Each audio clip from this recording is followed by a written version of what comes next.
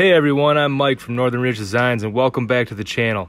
It can be difficult sometimes to get a bubble-free epoxy finish, especially on wood slabs, but in this video I'm going to share some tips with you that will increase your odds of getting a perfect epoxy finish on any wood slab project. So let's get started.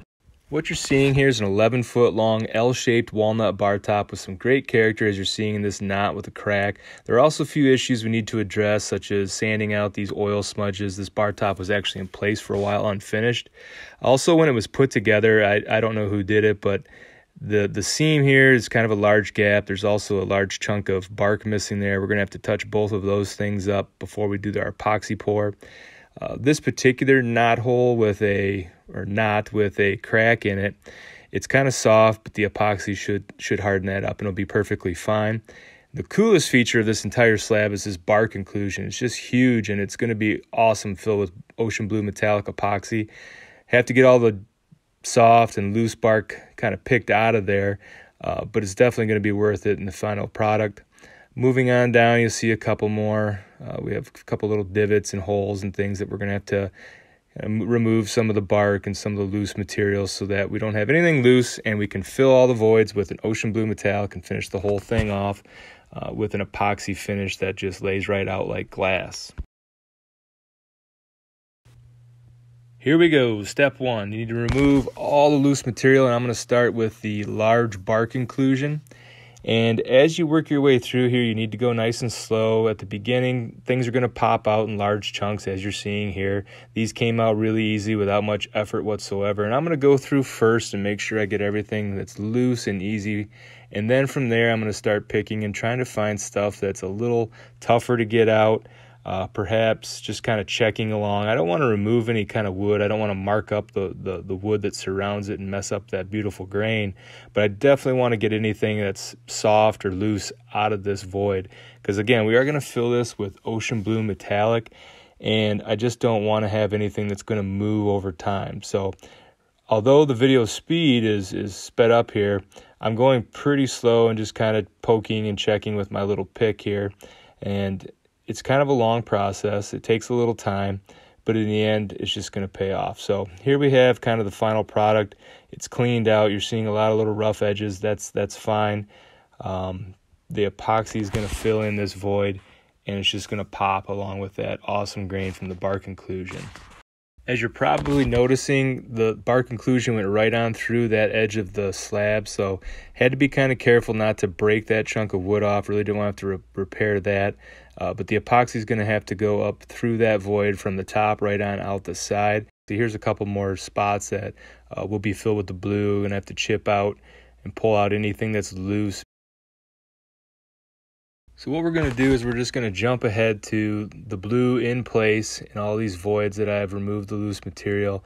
And man, that stuff really pops, that ocean blue metallic. As you can see, I overfilled all voids.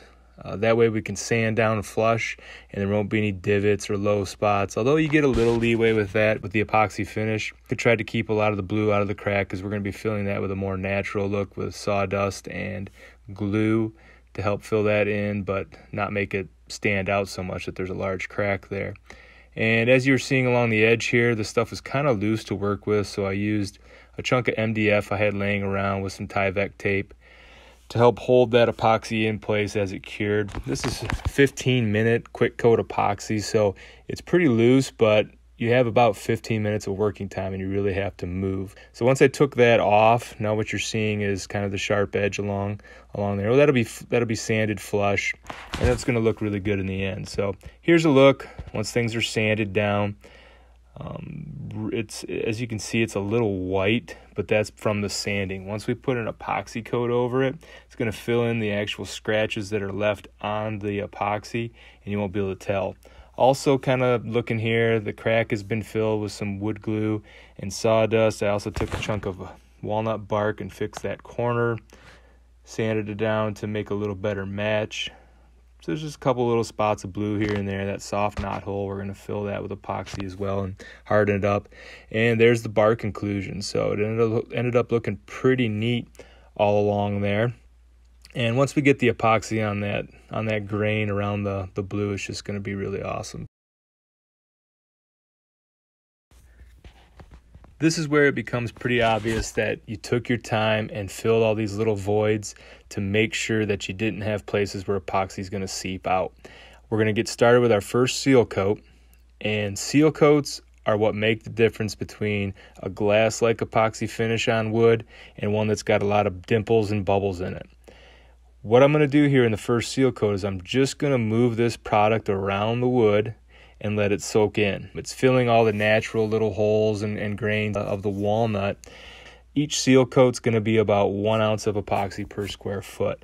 It's not a ton of material, but it's super important that you do this. Each seal coat will look better than the last one because you're removing some of those areas where the epoxy is going to seep and bubble. Some people, they like to, for whatever reason, just pour 1 coat of epoxy on top, stand there with a torch for hours on end, and still you're going to end up with some bubbles and divots in the final product. The difference between that and having a glass-like epoxy finish are the seal coats. In this particular project, because it's for a customer and I want a perfect layout, I'm going to do 3 seal coats to make sure I get all of those little voids filled with the epoxy. Plus, we're dealing with the live edge that has bark on one side, so I want to make sure that I take my time and brush the epoxy into all those little nooks and crevices along the bark edge. I'm using a squeegee to move the material around. Now I'm coming along the front with a short 2-inch paintbrush to kind of rub that epoxy in. And what's going to happen as this epoxy starts to self-level, it's not going to level out perfectly smooth because I'm using just enough of material to kind of spread around and seal off all the grain, but it is going to move a little bit. It's going to go over the edges, so you kind of have to constantly keep going back and forth and rubbing out the drips with the brush, both on the bark side as well as the smooth side. You're probably noticing here I'm using my hand on the smooth side of the bar. That's perfectly fine. I'm just trying to smooth out those little drips. I just don't want a super uneven edge, but it's going to be a little uneven. That's just what the seal coat is. I'm going to torch it again. I'm probably going to do 3 or 4 passes with the torch in total. This is going to be kind of the most in-depth seal coat that I show you. I repeat this process 2 more times before I do a final flood coat. Now, the difference between a seal coat and the flood coat is that the flood coat has a lot more material, actually 3 times the material. I use 3 ounces per square foot, and that's going to get a self-leveling agent. Okay, but after 1 seal coat, this is what you're left with. From a distance, it looks pretty good.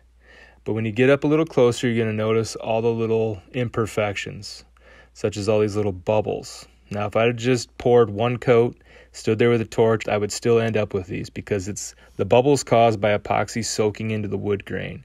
And it's going to be a constant thing until the epoxy dries. So this is what it is, and I'm going to sand it down using 220, and that's all you need to do. Just kind of lightly sand it. I'm going to pop all these little bubbles with the sandpaper, and it's going to look pretty ugly. Luckily, the epoxy, this is the beautiful thing about epoxy, it's going to fill those little scratches. Here you're seeing some pretty large little voids that are just going to keep pulling that epoxy in. And if you didn't do the seal coats, you'd never get those filled. So this is after the first seal coat, and it's kind of ugly right now when you get down to it.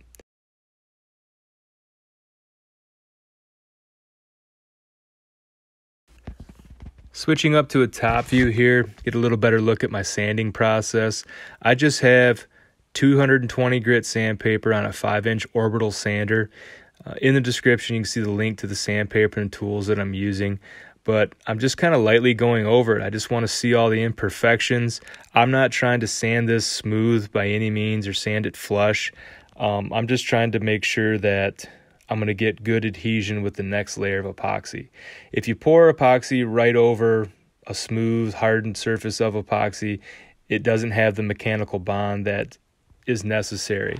So by sanding with just 220 grit, there's little tiny scratches caused by the sandpaper that the next layer of epoxy can grab onto. So here's kind of a better look. This kind of puts it in perspective as just how uneven and kind of ugly, for the lack of a better term, that seal coat is. The bark really soaks up that epoxy on the first seal coat. After that, it's going to be less and less material being soaked into it, but it helps to smooth out the naturally rough bark. There you can see it's kind of a low spot where that soft knot was. Around the bark inclusion, there's the one really big divot there that showed you a little bit earlier. It stood right out even when the whole thing was unsanded. And between seal coats, after I sand it, I'm just going to wipe the whole thing off with blue shop towels. I'm also going to blow it off with an air gun. Here, kind of looking down the table, you can see all the imperfections. This is the second seal coat. Just going to use a squeegee to move the material around, and there, like magic, all those little scratches disappear. First time you do an epoxy project and you sand those seal coats, you feel like you're just ruining it.